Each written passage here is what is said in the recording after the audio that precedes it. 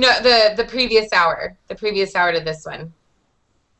Oh, no, no. I just No? arrived Okay. now. I just arrived now. Okay. Okay. Well, we're like right in the middle of some really interesting stuff going on with Curtis Hartman. So, Okay. yeah. So you can listen to what everyone has to say. So, Curtis Hartman for Miguel. I don't. Miguel, were you watching last class? No, actually. No? Okay. All right. So if you're just joining us, um, the Reverend Curtis Hartman has witnessed Kate Swift, who was crying naked on her bed, begin to pray. And he doesn't remember how he gets out of the church or really much of anything, except all of a sudden where we're at now is he is in the office of the Winesburg Eagle, and he has told George Willard that Kate Swift has, or that the message of God has manifested itself into Kate Swift. I So read this that's, part. oh, you did? Okay, so that's Yeah. that's where we are right now. You know what? Hold on one second. I think my husband just got home. Let me close this door. The dogs are going to go crazy. Okay.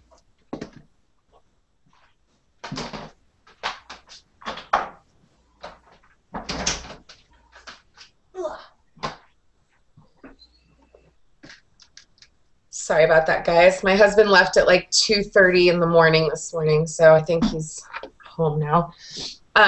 Anyways, so yeah, so he's burst into the room um, telling George that Kate is a messenger of God. What do you make of this? What do you think is going on here with the Reverend?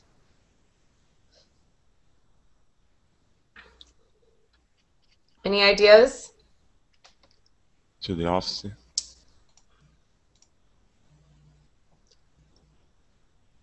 No. No. Is he going to kill her? No, he's not gonna kill her. No, he's not gonna. Oh, come on. No, I don't think he's. I don't think he's gone that crazy. I don't think he's gone that crazy. But I you know, think. I Right. think. oh, go ahead, Okay. Alejandra. Go ahead, Alejandra. All right. I think that he's going to be keep with the obsession of Katie Swift, and and I think they will be a point that Katie will realize of about what's going on. Okay, all right. What do you think? What do you think of the Reverend running in and of all people telling George Willard that you know, he's basically confessing to George Willard in a roundabout way that that he has been a peeping Tom on Kate Swift. I mean, because he says, I did not understand what I took to be a trial of my soul was only a preparation for a new and more beautiful fervor of the Spirit. God has appeared to me in the person of Kate Swift, the school teacher, kneeling naked on a bed. He admits to George that he is spying on Kate naked on a bed. What do you think of that?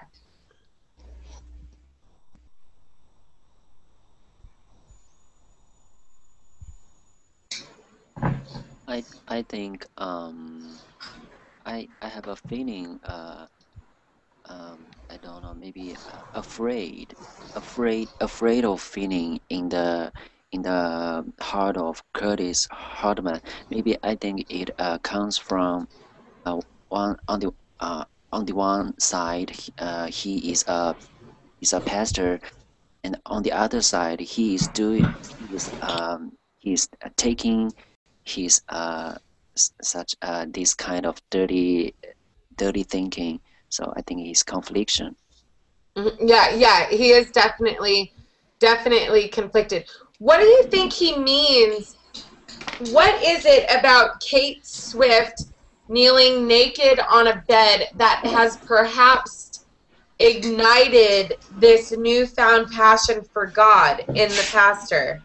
What in the world is going on there? Why would why would this image of Kate Swift being naked, kneeling on a bed? Remember, what is she doing? What is she doing naked, kneeling on the bed? Praying. She's praying. So how do you think that this image has affected the pastor? I think that a huge effect because in the first time she was naked, lying in the bed. She was lying in the bed naked and smoking and reading. So the first impression of Curtis Hartman was, oh, she's a sinner. I'm going to tell her my breaches to forgive her. But at this second impression, when he saw her praying, he said, "Well, she's not a sinner." I think that he might think, "Wow, my preachers are effective." Yeah, that's actually really great, Alejandra. Yeah. Notice that in the first image that we saw of with him peeping in on her, he is thinking of her as the sinner and him as the preacher, which, by the way, we're all sinners. So it doesn't matter if you are a pastor or a regular person. Everybody sins, regardless of who you are.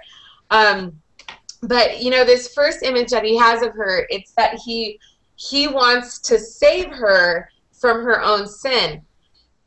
The second time he sees her naked, he is the one who is engaged in the carnal lust, the carnal sin. And she is the one who's saving him, really, because he witnesses her praying. And so what Alejandro said about, it's not that he doesn't look at her necessarily as a sinner, but he recognizes that she also repents for her sin. And it's almost like by seeing this woman who he had all this carnal lust and desire for praying, it is like a light bulb has gone off in his head that we all can be redeemed for the bad things that we do in life. What do you think, Terrence? I'm interested to see what you have to say.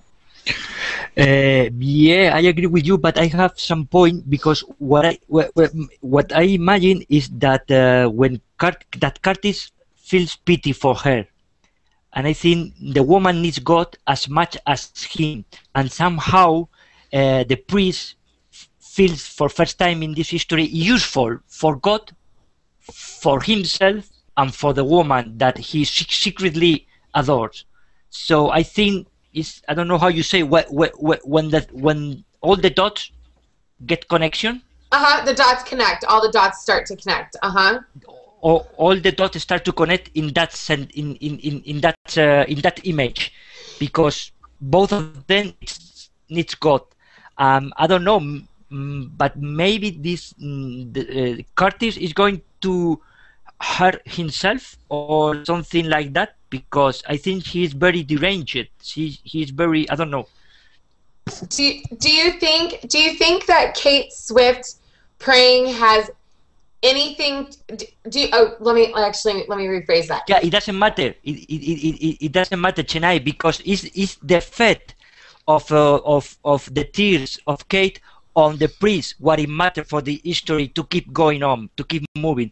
So it doesn't matter. That's the great talent of Mr. Sherwood Anderson, that he doesn't tell everything about the character to the reader, so we can imagine on the past and in advance what is going to happen. What do you think about it? Well, my question would be, did Curtis Hartman have anything to do with Kate Swift's praying? Because because Alejandra and Terrence both mentioned that it's almost like he feels good or useful that he's done something to help this woman. But in all reality, has he done anything to help her? No. No. No, he hasn't. Just watch her. Yeah, he's just watched Just her. watch her. Satisfying. That's about all he's done. In fact, Go ahead, Federico. no, that was Oh, go ahead, Federico. no. So sorry. That's a little point that we read before, that he was asking to God to send him a sign, and I think that was when he saw her praying naked. He said, "Oh, okay, that's what God sent to me to." The sign. Yeah, I agree. Go ahead, Terrence. Yeah, I think the Curtis is going to fall apart because in this time of need for Katy, he's not going to know how to deal with her. He's not going to help her. He's going to realize that he doesn't know how to help people outside the confessional box. Did you understand confessional box? Yep, absolutely. Yep, absolutely. So, yeah. Because the gap is the same between them. The gap is the same. The distance between window 1, the bell tower window, and window 2, Katy's window, is the same. The gap is the same distance that at the beginning of the history, this man is going to fall apart. He's going to make some crazy thing because he's going to realize, in my humble opinion, that he doesn't know how to help this woman because he doesn't know how to talk with people. He only know how to talk to people through the words of God, and God's word doesn't help every day. I don't know if he, Yeah, it's the lack of communication. He can't do anything out of church. Yeah, you guys are right. Yeah, he is incapable. And if you remember from the beginning of the story, he even struggles in church. I mean, Yeah, he even struggles to give sermons in church. His communication abilities. Yeah, his communication abilities are severely lacking. That is for sure. Yeah, that's for sure. But the most strange thing that he can enter in the church and talk about his preaches. He can speak in public, but he don't have that vocation to talk one with someone else. Yeah, so. Yeah.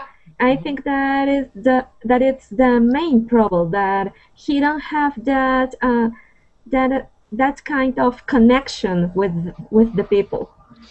Yeah. There's just like a really short paragraph left of this story, and I'll read it. I'll read it to you guys real quick. So, Reverend Curtis Hartman turned and ran out of the office. At the door, he stopped, and after looking up and down the deserted street, again turned to George Willard. "I am delivered. Have no fear." He held up a bleeding fist for the young man to see. "I smashed the glass of the window," he cried. "Now it will have to be wholly replaced. The strength of God was in me, and I broke it with my fist." So, whoa. Wow, Yeah. he was inspired. So he actually, what window did he break out? Yeah, he broke out the entire stained glass window. The little boy with. Yeah. Oh, yeah, got it. Yeah, he broke out the whole entire thing. And he says that he's been delivered. Let's go back. I mentioned this when we first started reading this story. But he made a kind of confession to George Willard. Yeah, like he did. He's confessing himself. Mm-hmm. Yeah. Let's talk about this whole idea of appearance versus reality, and then we'll move on to the next story. Fist is this. This is your fist.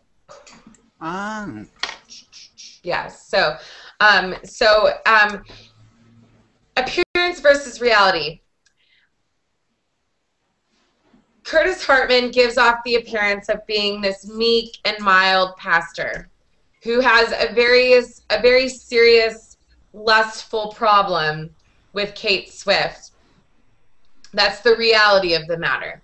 He comes across as a meek and mild pastor, but that's his appearance. But the reality is that he struggles deep within himself for his carnal desires. Then we have Kate Swift. Kate Swift's appearance, or how she appears to Curtis Hartman, is a worldly, sinful woman who reads, who smokes cigarettes, who lays on her bed naked with her window open. That's the appearance that she gives off. A liberal woman. A liberal woman. At the end of the story, however, the final image, the final appearance of Kate gives us more of the reality of her, which is that she is God-fearing. She does pray. She struggles with sin just like everybody else, and she goes to God for help when she needs it, just like everybody else. So once again, we have this huge disconnect between appearance and reality. Appearance and reality are not always the same thing. And we've seen this over and over and over again. And we definitely have seen it here with Curtis Hartman and Kate Swift. Final thoughts on this story, and then we'll move on to the next one.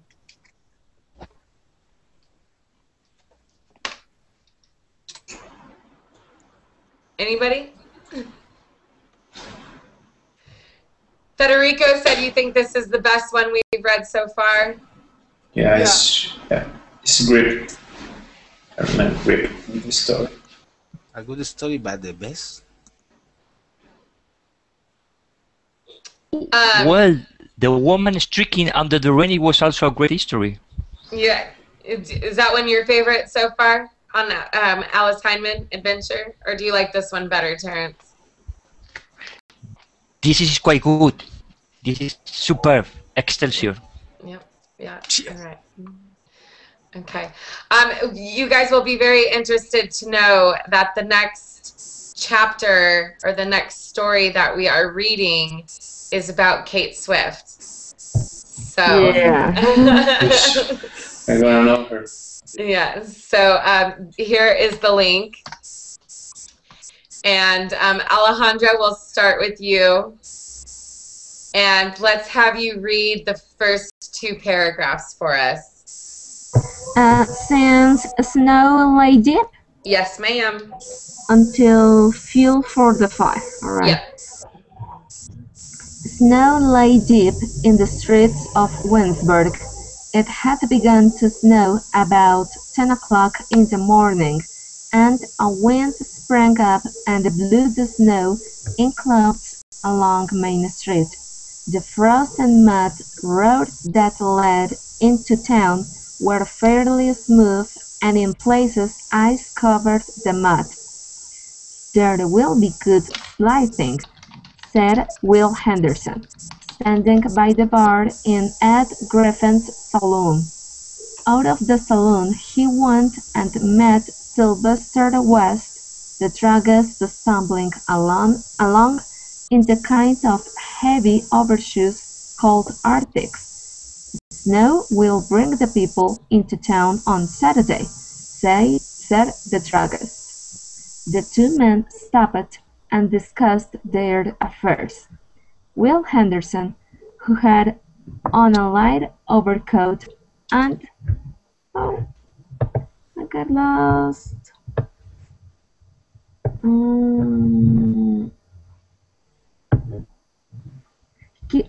And no overshoes, kicked the heel of his left foot with the toe of the right. "Snow will be good for the whip," observed the druggist sagely. Young George Willard, who had nothing to do, was glad because he did not feel like working that day. The weekly paper had been printed and taken to the post office Wednesday evening, and the snow began to fall on Thursday. At 8 o'clock, after the morning train had passed, he put a pair of skates in his pocket and went up to Waterworks Pond, but did not go skating. Past the pond and along a path that followed Wine Creek he went until he came to a grove of beech trees. There he built a fire against the side of a log and sat down at the end of the log to think. When the snow began to fall and the wind to blow, he hurried about getting fuel for the fire. Good. Okay, so when do you suppose this story is taking place? How close to the strength of God in time is this taking place?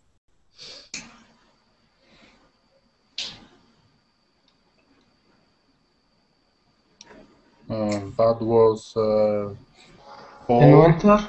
and now it's winter. Yeah, seasons. Okay, remember what month was it when Curtis Hartman saw Kate Swift praying naked on the bed? Do you remember? January. January. When do you think this is? A couple of months before. It's actually the same time. It's in January. It's the same time. So It's the winter for the north. it's these stories parallel. They happen at the same time. So have you ever watched a movie that does that? Where like it's like 3 different characters and you see what's happening in their lives, but it all happens at the same time. You just see it. Yeah, this is the same kind of deal. For example, there's a movie called Love Actually, and it relates the story of each different perspective of that character. Yes, exactly. I've seen it. That's a good example. Yeah. I also was thinking of the movie Valentine's Day does the same thing. So yeah. So so this is the same thing.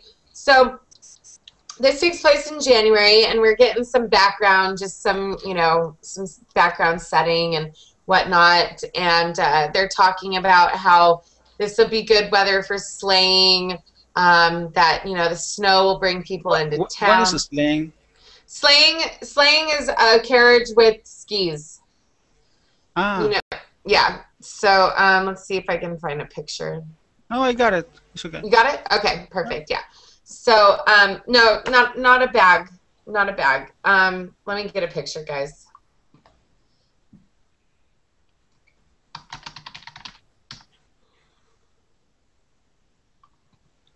A car for snow. Yes, exactly. Yeah.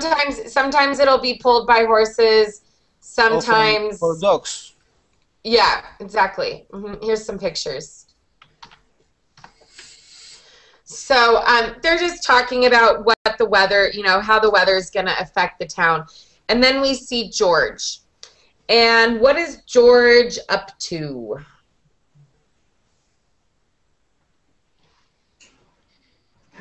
He has nothing. No. Say that again. He has nothing to do. Yeah, not working exactly. for sure. Yeah, he's not working. He has nothing to do. It's in the morning, and he decides to go up to Waterworks Pond, but he doesn't go skating. And then he sits down, builds a fire, and decides to think. So that's. Go ahead. Which means pond? Like past the pond and along? A pond is a body of water, a small body of water. Okay. Yeah. Smaller than lake. Yeah, smaller than a lake. And beach, like beach trees. It's just a type of tree. Just a Ah, type of tree. Yeah. Just a type of tree. Assad, can I get you to read the next two paragraphs for me? Okay. The young reporter was thinking of Kate Swift, who had once been his school teacher. On the evening before he had gone to her house to get a book she wanted him to read and had been alone with her for an hour. For the fourth or fifth time the woman had talked to him with great earnestness, and he could not make out what she meant by her talk. He began to believe she must be in love with him, and the thought was both pleasing and annoying. Up from the log he sprang and began to pile sticks on the fire. Looking about to be sure he was alone, he talked aloud, pretending he was in the presence of the woman. "Oh, you are just letting on. You know you are," he declared. "I am going to find out about you. You wait and see." Good. Okay. Cosmo, can you read the last paragraph for me on this page? sorry, before of that, what means log? Like A up log? from the log he sprang. A log is like a fallen tree. A what? A fallen tree? Ah, okay. Mm-hmm. Okay, Cosmo, go ahead and read the next paragraph for me. Okay. The young man got up and went back along the path toward town, leaving the fire blazing in the wood. As he went through the streets, the skates clanked in his pocket. In his own room in the new Willard house, he built a fire in the stove and lay down on the top of the bed. He began to have lustful thoughts, and pulling down the shades of the window, closed his eyes and turned his face to the wall. He took a pillow into his arms and embraced it, thinking first of the school teacher, who by her words had stirred something within him, and later of Helen White, the slim daughter of the town banker, with whom he had been for a long time half in love. Good. All right. So, excuse me. So as George is sitting in the wood by his fire, he starts thinking of who? Of the teacher? Yeah. Yeah. He Cat. starts. Yeah. He starts Cat. he starts thinking of Kate Swift, and where was he the night before? As a matter of fact. They have been Her together. house. Yeah, he was at her house. What was he doing at her house? He went to bring a book.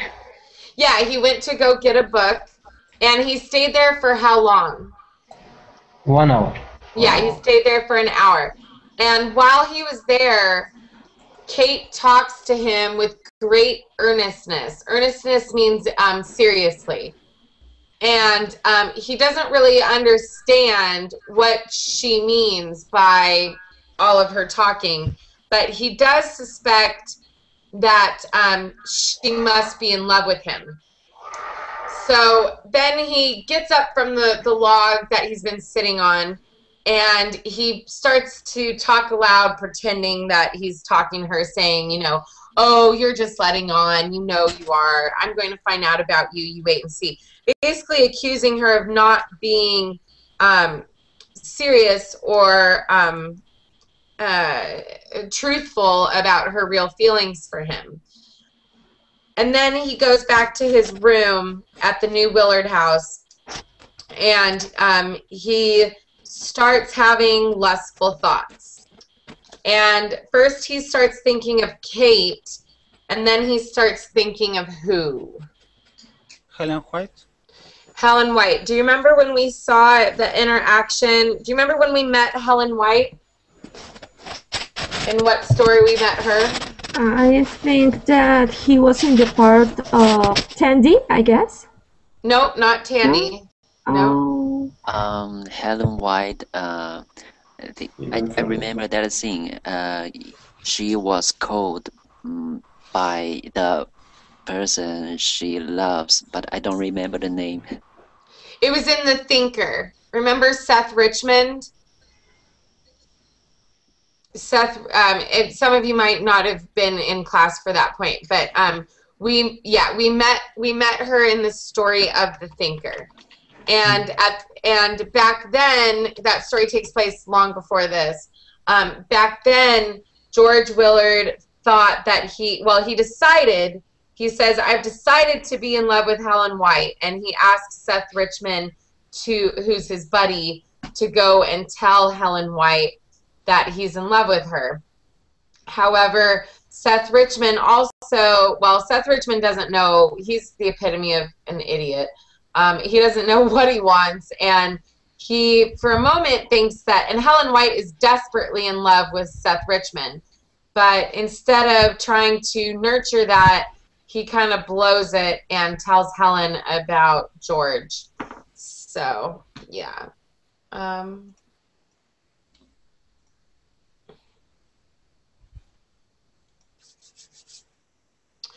Ednardo, let me have you read the next two paragraphs for me. Sure.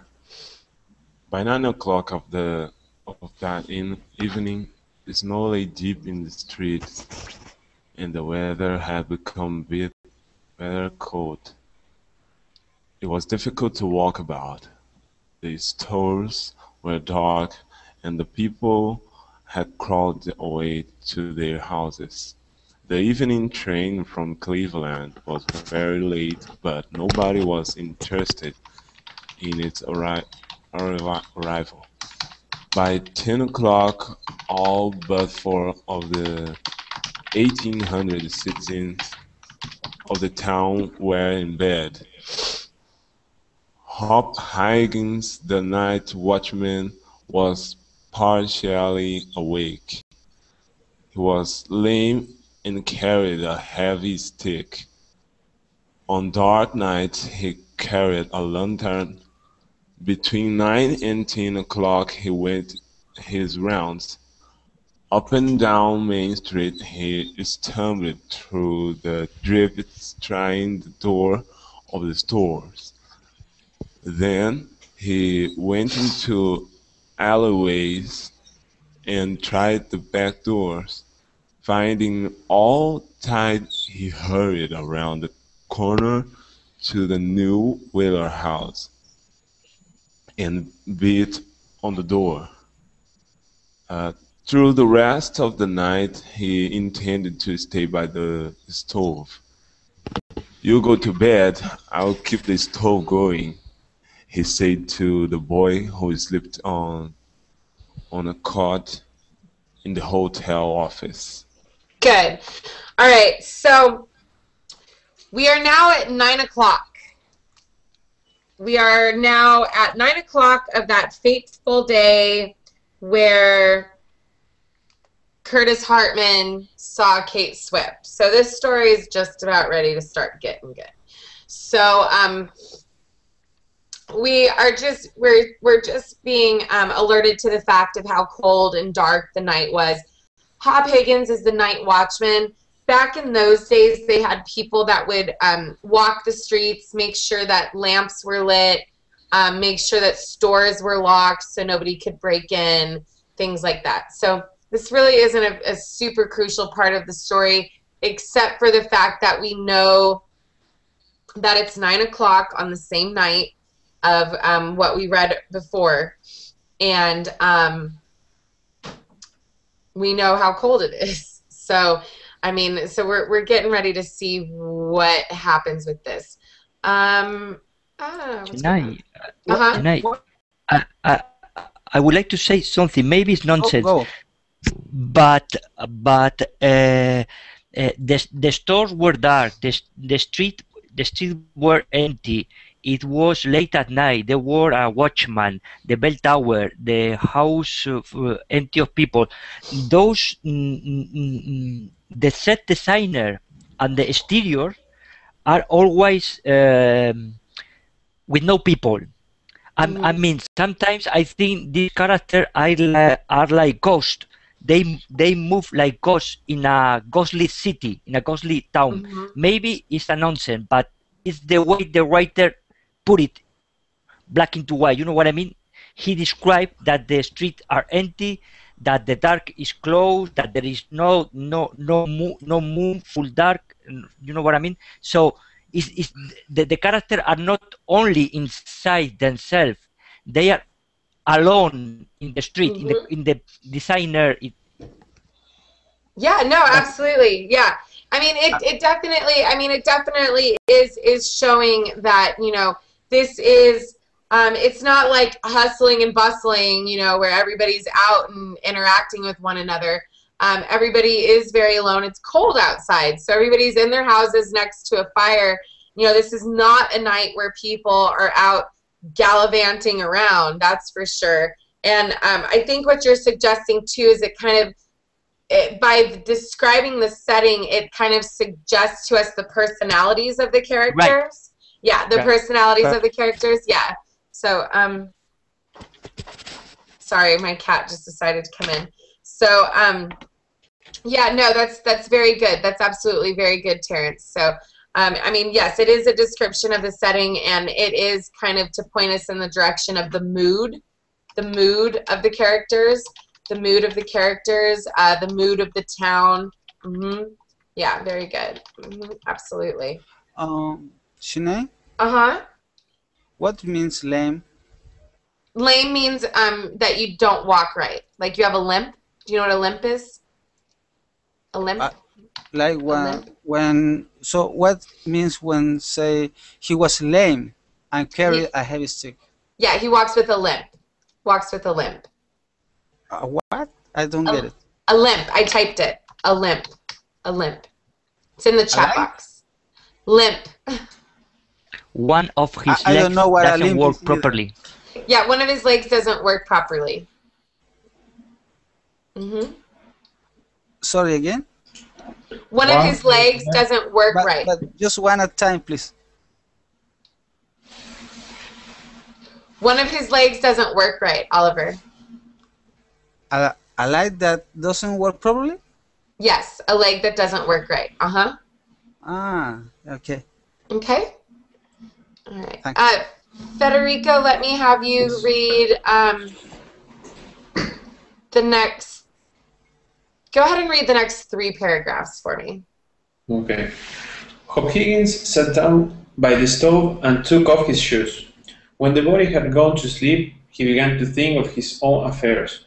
He intended to paint his house in the spring and sat by the stove calculating the cost of paint and labor. That led him into other calculations. The night watchman was 60 years old and wanted to retire. He had been a soldier in the Civil War and drew a small pension.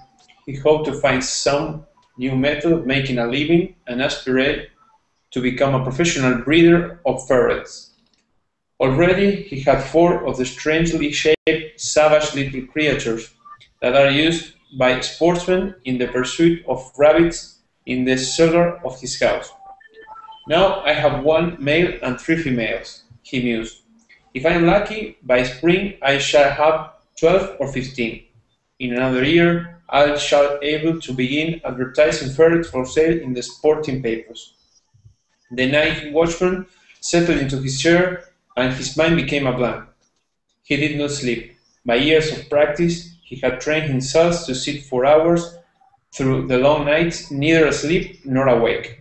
In the morning, he was almost as refreshed as I thought he had slept. With Hop Higgins safely stowed away in the chair behind the stove, only 3 people were awake in Winesburg. George Willard was in the office of the Eagle, pretending to be at work on the writing of a story, but in really continuing the mood of the morning by the fire in the wood. In the bell tower of the Presbyterian Church, the Reverend Curtis was sitting in the darkness preparing himself for a revelation from God, and Kate Swift the school teacher was leaving her house for a walk in the storm. So we get a little idea into Hop Higgins. He's a funny old man. You know, Can I ask before we start? Sure. We have some competition in ferrets? Ferrets. Yeah, ferrets are little rodents. They're funny little... yeah, I know what this is, but he is selling in sporting papers. We have some competition of ferrets, the race of ferrets. To be quite honest, I have no idea why they raise ferrets, Christoph. I really don't. I want to say that they used to hunt them, but I'm not sure of either. So I'd have to get back to you on that. I actually have no idea. So yeah. They sell in the sporting papers. Yeah, sporting papers is usually like for hunters or farmers. I don't know, maybe they raise them for like their fur, ferret fur. I don't know, but I will find out for you. I will find out. This is not sport about baseball or something. No. Okay, Yeah, because I was confused. I was thinking you have some race of ferrets. Yeah, no. Yeah, no ferret racing. No ferret racing. So, yeah. So what is a ferret breeder? Or breeder of ferrets? It's a rodent. A ferret's a rodent, and somebody who breeds them is one who gets males and females and breeds them so that they have babies. A breeder, the ferrets are what? A ferret is a dog? No, it's a rodent. It's a rodent, like a mouse. A ferret is a rodent like a mouse. Yes. Mhm. So what does a professional breeder of ferrets? It's just somebody who breeds them. For what? That's what Christoph was. Yeah, to sell them. To earn some extra money. Selling them? Yes, this is like a mink or feather and meat. So this guy was thinking to grow up this kind of rodent, and after that sell it to make some money. Absolutely. Like a mink. And who bought these animals? Say that again. Sportmen in pursuit of rabbits. Yeah, like hunters. Yeah, they have to feed their. So you let this ferret out, and after that you shoot it with a arm or something like that? That's what we were trying to figure out. I'm really, to be quite honest, I'm really not sure. I don't know if the ferrets, if they use them like dogs to chase rabbits. I don't know. So I told Christoph I'd get back to him on that. Well, oh, okay. Okay. All right. So we see. So that's a little bit of Hop Higgins. And then we are seeing the three people who are awake in Winesburg. We have George Willard, who is pretending to be working, but he's still thinking about Kate Swift. We have the Reverend Curtis Hartman, who we know is thinking about Kate Swift in the bell tower. And we also have Kate Swift herself, who is actually deciding to take a walk out in this storm. So we can probably guess that something is bothering Kate Swift. I'll read this last paragraph of this page, and then we'll go ahead and continue. It was past 10 o'clock when Kate Swift set out, and the walk was unpremeditated. It was as though the man and the boy, by thinking of her, had driven her forth into the wintry streets. Aunt Elizabeth Swift had gone to the county seat concerning some business in connection with mortgages in which she had money invested and would not be back until the next day. By a huge stove called a base burner in the living room of the house sat the daughter reading a book. Suddenly she sprang to her feet and, snatching a cloak from a rack by the front door, ran out of the house. So Kate Swift decides to go on a walk a little after 10 o'clock at night. Her mother is out of town, and the writer suggests that the thoughts of Curtis Hartman and the thoughts of George Willard is really what is somehow like mysteriously driving her to go out on this walk. So, because she wasn't like, she didn't think to herself, oh, I'm going to go on a walk. It says it was unpremeditated. Premeditated means that you think about something, that you've planned, that you've planned to do it. And this walk, she did not plan. So it's almost like something outside of herself is prompting her to go on this walk. Christoph, can you go ahead and read the next 3 paragraphs for me? Yes. At the age of 30, Kate Swift was not known in Winesburg as pretty woman. Her complexion was not good and her face was covered with blotches that indicated ill health. Alone in the night, in the winter streets, she was lovely. Her back was straight, her shoulders square, and her features were as the features of tiny goddess on a pedestal in a garden in the dim light of summer evening. During the afternoon, the school teacher had been to see Dr. Willing concerning her health. The doctor had scolded her and had declared she was in danger of losing her hearing. Yep. It was foolish for Kate Swift to be abroad in the storm, foolish and perhaps dangerous. The woman in the street did not remember the words of the doctor and would not have turned back had she remembered. She was very cold, but after walking for 5 minutes no longer minded the cold. First she went to the end of her own street and then across a pair of hay skulls set in the ground before a feed barn and into Trenion Pike. Along Trenion Pike she went to Ned Winter's barn and turning east followed a street of low frame houses that led over Gospel Hill and into Sucker Road and ran down a shallow valley past Ike's Smith's chicken farm to Waterwood's Pond. As she went along, the bold, excited mood that had driven her out of doors passed and then returned again. Good.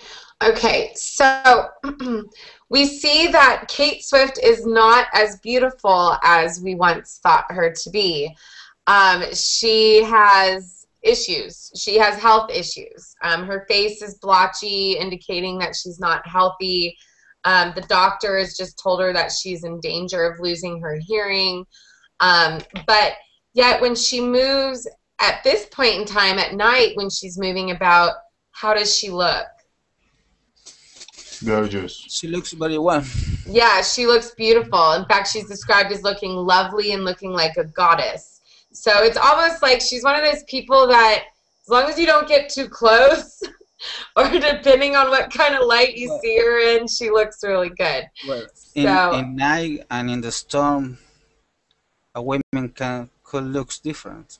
yeah, exactly. So, and she seems to be kind of like on a mission, so to speak. You know, she didn't remember that the doctor had told her about her hearing, but the text tells us that even if she had remembered, she wasn't gonna, it wouldn't have made her turn back out of the storm. And she's just kind of, you know, she's walking along. She goes to the end of her street. Then she goes across a pair of hay scales. Hay scales are just literally scales that weigh hay. And then she walks, or she goes to Ned Winter's barn, turns east. She's walking all over the place. And she is somewhat excited. We don't know what about, but the text tells us as she went along, the bold, excited mood that had driven her out of doors passed and then returned again. So she's probably, at some points in time, she's probably thinking, oh my God, what am I doing out here? It's freezing. But that in other times, she gets this very excited mood of that she's out there for some reason.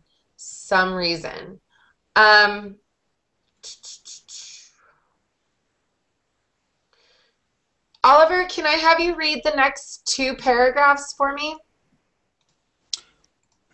There was something bitter and forbidden in the character of Kate Swift. Everyone felt it.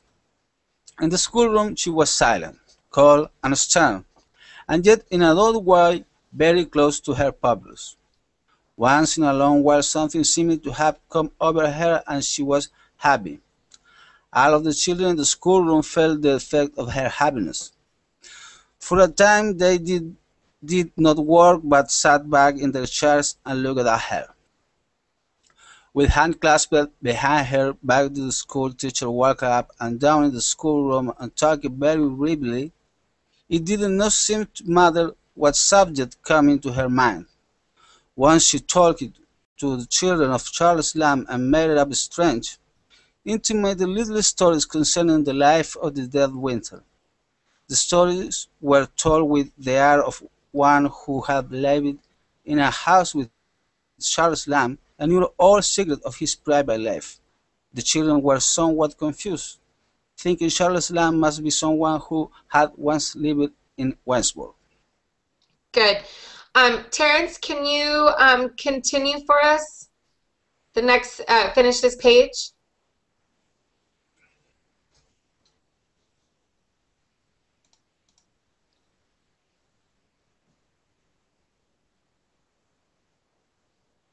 Oh, I think you're on mute, Terrence. Take yourself off mute.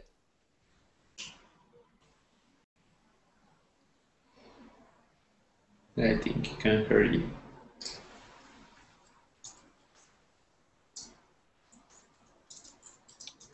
Terence, are you alive?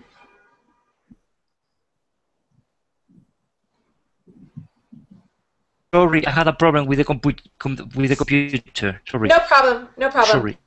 Sorry. No problem. From on another occasion. From what a bragging. What a bragging. Sorry. Sorry, I am lost. We are in page 3. From on another occasion, I guess. No, Second paragraph from bottom. Yeah, on it. Yeah, I'm sorry. Yeah, on another occasion. I apologize. Oh, don't worry. It was my fault. I was lost. 2 paragraph or just one? Both. Go ahead and finish Both. the page for us. Yeah. Okay. On another occasion, the teacher talked to the children of Benvenuto Cellini. That time they laughed. What a bragging, blustering, brave, lovable fellow she made of the old artist. Concerning him also she invented anecdotes. There was one of a German music teacher who had a room about Cellini lodgings in the city of Milan that made the boys go. Sugar McNutt, a fat boy with red cheeks, laughed so hard that he became dizzy and fell off his seat, and Kate Swift laughed with him. Then suddenly she became again cold and stern. On the winter night, when she walked through the deserted, snow-covered street, a crisis had come into the life of the schoolteacher. Although no one in Winesburg would have suspected, her life had been very adventurous. It was still adventurous. Day by day, as she worked in the schoolroom or worked in the street, grief, hope, and desire fought within her. Behind a cold exterior, the most extraordinary events transpired in her mind. The people of the town thought of her as a confirmed old maid, and because she spoke sharply and went her own way through her lacking in all the human feeling that did so much to make and mar their own lives. In reality, she was the most eagerly passionate soul among them, and more than once, in the 5 years since she had come back from her travels to settle in Winesburg and become a schoolteacher, have been compelled to go out of the house and walk half through the night fighting out some battle raging within.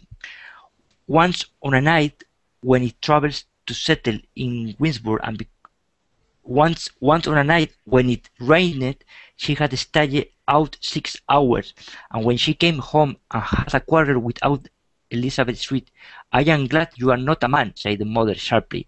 "More than once I have waited for your father to come home, not knowing what new mess he had got into. I have had my share of uncertainty, and you cannot blame me if I don't want to see the worst side of him reproduced in you." Sorry. Good. No, very good. Very good. So, yeah. What is Kate Swift's personality? What is her personality? We know that she's a teacher. Is she a good teacher? Well, sometimes make a good class with her pupils, it seems to be.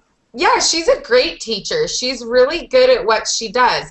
She's just a little, yeah, she's a little bipolar.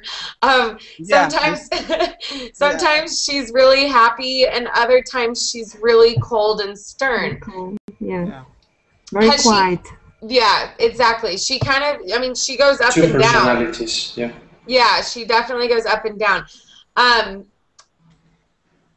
Has she ever been married? No, but she had a lot of No. affairs. No, possibly. Yeah, she's she's had some affairs with men. And how does the town look at her? In fact, like old maid. Yeah, they look at her as an old maid. Exactly. Yeah, they look at her as an old maid because she's never been married. You know, she's a